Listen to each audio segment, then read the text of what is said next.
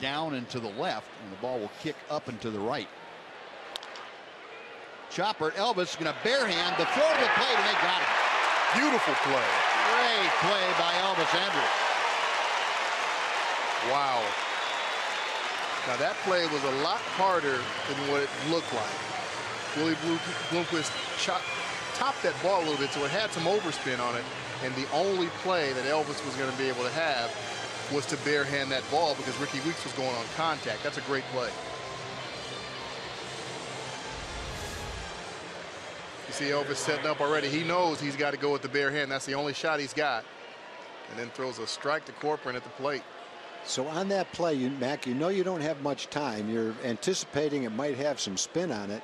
You have to catch that ball with your whole hand. Yes, you do. So how do you get it in your fingers to throw it? That's just what middle infielders do. Really, you have to be able to move that ball in your hand and then get it by the seams, and that's what most people don't realize.